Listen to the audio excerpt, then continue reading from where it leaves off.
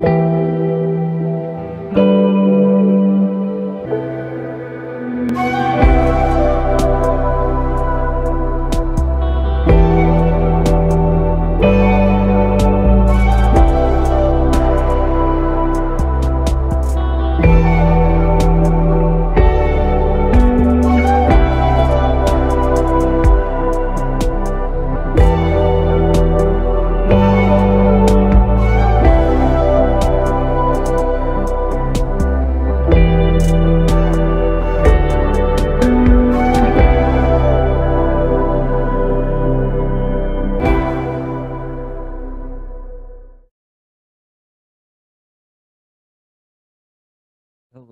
welcome to John B. the RD, the Research Dad. Today, we're going to be talking about dividend stocks and compound interest. Keep in mind, before you buy up a bunch of dividend aristocrat, ask yourself a few questions. What is your investment goal? Is your portfolio diversified? What role would the dividend aristocrats play? Make sure your portfolio matches with your long-term goals. It's really important to know what your criteria is and then make sure your investments mirror that. Dividend aristocrats, known as ETF. If you've decided dividend investing makes sense for you, an easy way to get started is with the Dividend Aristocrat ETF. Here's how it works. An ETF, or exchange traded fund, is basically an investment that tracks a specific group of stocks. In this case, that's dividend aristocrats. Whether it's an ETF or a fund, you are buying a basket of stocks. Every ETF is different, but a dividend aristocrat ETF might simply invest in all 65 companies, weighted equally, giving you exposure to the whole group without requiring you to invest in each company individually. ETFs are great because you get diversification and you'll own all of them. Make sure you look under the hood of any ETF before you buy. Yield isn't the only data point that's important. Pay attention to how the companies are weighted within and look at those companies' earnings and revenue growth. The more information you can gather before investing, the better. Dividend aristocrat companies with the highest dividends. Dividend aristocrats are known for the consistency of their dividends, not necessarily the high yield. A dividend yield is a ratio that tells the investor what percentage of the company's share price is paid out each year. Here are 15 dividend aristocrats that currently have the highest dividend. AT&T, company known as T. Dividend yield is 6.93%. T. Rowe Price, TROW, with 6.15%. ExxonMobil, XOM, 5.80%. Chevron, CVX, 5.05%. ABV, ABBV, 4.91%. Illinois Tools, ITW, is 4.51%. People's United Financial, PBCT, 4.3%. Amcor, AMCR, 4.01%. Amcor, AMCR, 4.01%. Consolidation Edison, ED, 3.99%. Federal Realty Investment Trust, FRT, 3.54%. Kimberly-Clark, KMB, 3.54%. Franklin Resources, BEN, 3.51%. Cardinal, excuse me, Cardinal Health, CAH, 3.44%. Walgreens Boots Alliance, WBA, 3.42%. Leggett and Platt, LEG, 3.22%.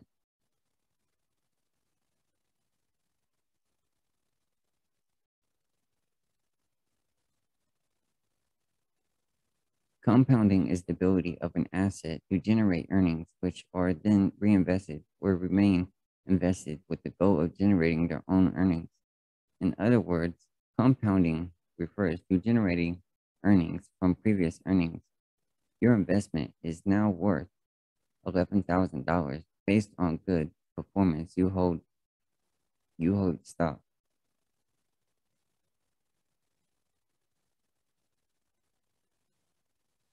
Suppose you invest 10,000 in Corey's truck company the first year. The shares rise 10%. Your investment is now worth $11,000. Based on good performance, you hold the stock in the second year. The shares appreciate another 10%. Therefore, your 11,000 grows to 12,100. Rather than your shares appreciating an additional $1,000, 10%, like they did in the first year, they appreciated in addition $1,100 because the 1,000 you gained in the first year grew by 10% too. If you extrapolated the process out, the numbers have the potential to grow as your previous earnings start to provide the returns. In fact, $10,000 that returns 10% annually for 25 years would grow to nearly $110,000, and that's without investing additional money. Keep in mind that the examples presented throughout this paper are hypothetical, and actual returns will be different, much less predictable, and potentially negative. Interest is often compounded monthly, quarterly, semi-annually, or annually. With continuous compounding, any interest earned immediately begins earning interest on itself. Albert Einstein allegedly called compounding interest the greatest mathematical discovery of all time. This is true partly because, unlike the trigonometry or calculus you studied back in high school, compounding can be applied to everyday life. The wonder of compounding, sometimes called compounding interest, has the potential to transform your working money into an income-generating tool. Compounding is the process of generating earnings on an asset's reinvested earnings. To work it requires three things. The original investment remain invested, the reinvestment of earnings, and time. The more time you give your investment, the more you may be able to accelerate the income potential of your original investment. To demonstrate, let's look at another example. If you invested $10,000 and it returns 6%, you will have 10,600 in 1 year. 10,000 times 1.06%, rather than withdraw the $600 gained, you keep it in there for another year. If you continue to earn the same rate of 6%, your investment will grow to $11,236. 10,600 times 1.06 by the end of the second year. Because you invested that $600, it worked together with the original investment, earning you $636, which is $36 more than the previous year. This little extra may seem little peanuts now, but do not forget that you did not have to lift a finger to earn that $36. More importantly, this $36 also has the capacity to earn interest. After the next year, assume that same 6% return. Your investment would be worth $11,910. 11,236 times 1.06. This time you earned $674, which is 74 more than the first year. This increase in amounts made each year is compounding in action. investment earnings on investment earnings, and so on. This has the potential to continue, assuming you keep invested and investment returns are positive. However, it is possible to lose money and investment returns are negative.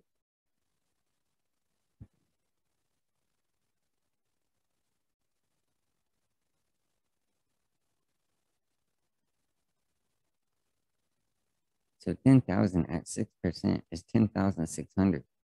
10,600 at 6% equals 11,236. 11,236 at 6% equals $11,910. Starting early, consider two individuals.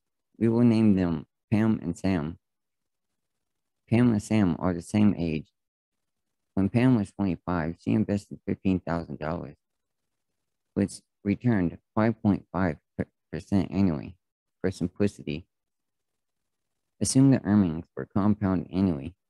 By the time Pam reaches 50, her investment would grow to $57,200. 15,000 times 1.055. Pam's friend Sam did not start investing until he reached age 35. So he was 10 years older than Pam. At that time, he invested $15,000, which returned the same 5.5% compound annually. By the time Sam reached age 50, his investment would grow to $33,487.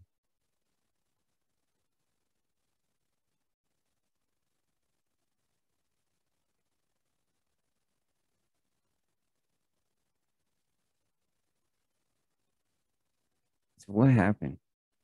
Both Pam and Sam are 50 years old, but Pam's investment earned $23,714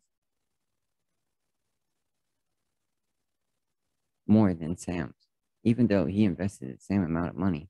By giving her investment more time to grow, Pam's investment grew by 42,201, while Sam's investment grew by 18,487.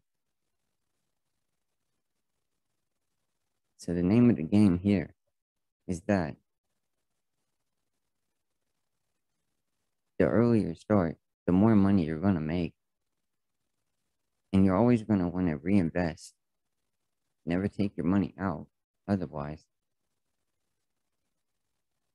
So you want to keep your stocks so that they keep making compound interest or and dividends, and allow that money to keep making more interest.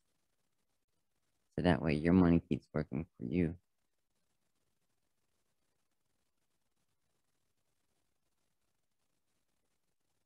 Until you're ready to draw it out like a 401k. Personally, dividends and compound interest have more potential to make more money than a 401k. Because instead of one rate, you have more options.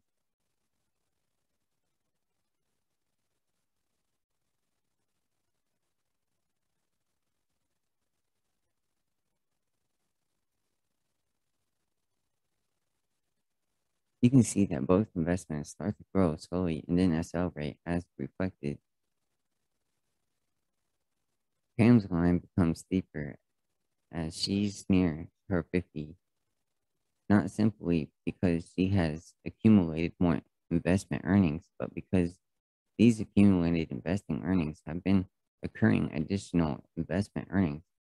In another 10 years, Pam's line continues its steep ascent due to accrued investment earnings. At age 60, Pam's investment would have grown to around $97,000, while Sam's investment would have grown to around $57,000, a $40,000 difference. The effect of compound interest depends on frequency. Assume an annual interest rate of 4%. If we start the year with $100 and compound only once, at the end of the year, the principal grows to $104.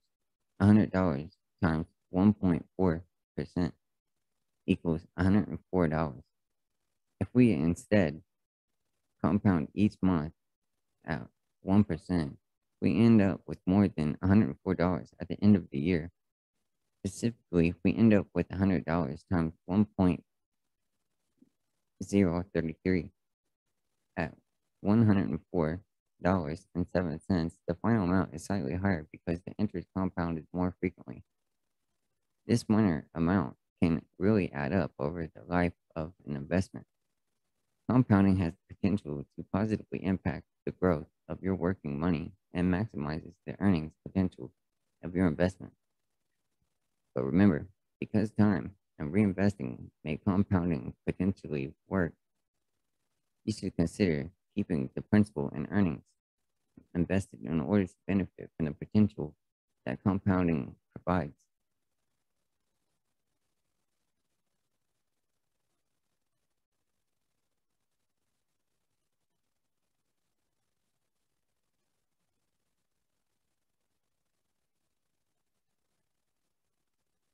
So dollar cost averaging DCA is making regular scheduled investments into an investment fund over a long period of time. For example, investing in equal amounts on the 15th of every month. DCA has been an extremely controversial and hotly debated approach to investing. This applies both to practitioners and theoreticians, as well as internet discussion groups, which contain lively debates on the subject. With a fascination mixture of beliefs, prejudice, opinions, facts, and statistics. So, what are investors to believe to do? Read on to learn both sides of the argument. The good side. DCA makes sense. The idea of dollar cost average is initially appealing and makes a lot of sense. In a steady rising and volatile market, investors buy in at a low average price over time. In a falling market, the same investments will purchase a larger number of units. In all, regular investments have the potential to help investors manage the impact of market volatility. Regular investing can be a good thing and is the only way many people can invest. So the discipline pays off in that sense alone. Furthermore, DCA allows you to do the opposite of another very controversial element of investing: market timing. If an investor were considering investing in a lump sum from an inheritance, for example, and the market looked overheated or precarious for any reason, it may be prudent to drip feed into stocks.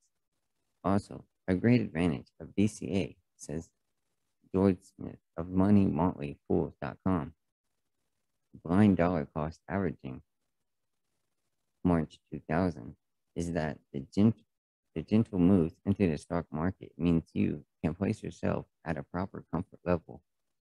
Precisely when Smith wrote those words, a lump sum would have collided head on with a great .com bear market. Even the otherwise skeptical Richard Williams and Peter Bacon, writing in the Financial Planning Association Journal, Lump Sum Beats Dollar Cost Averaging, June 2004, agreed that DCA can reduce risk and potentially help avoid investing all the money at the market high. The bad side, no guarantees. The potential advantages undoubtedly prevail up to a point, but many experts on both sides of the Atlantic warn against regarding the approach as a cure-all. They say that it by no means guarantees better returns than lump sum investments. Furthermore, they stress that investors are not always protected effectively against volatile and falling markets. After all, investors who started their regular payment in 2000 had a pretty bad time until 2003.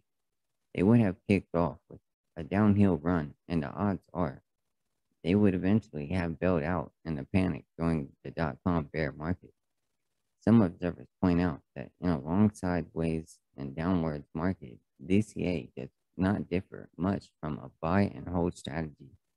Even more skeptical Commentators argue that at its worst, DCA is little more than a marketing trick to convince people to hand over money regularly, ensuring trading commissions. Regular investing can be a lot better than no investing at all. If the choice is between investing $50 a month or treating yourself to an extra night at the town, it is clear which option has potential to help you through your old age. The ugly side, risk and return controversy. What evidence is there on the return from DCA? Williams Bacon make their position very clear, saying even without dividends, an annuity investment into the S&P 500 and other indexes generally fall short of investing upfront.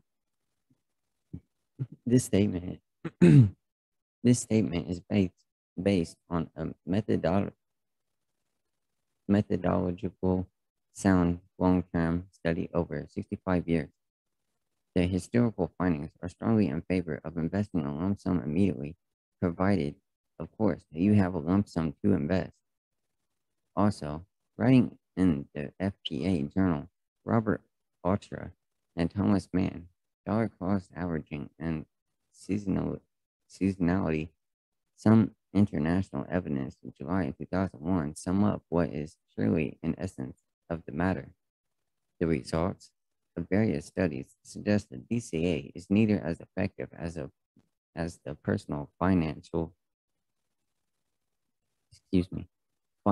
lecture claims, nor as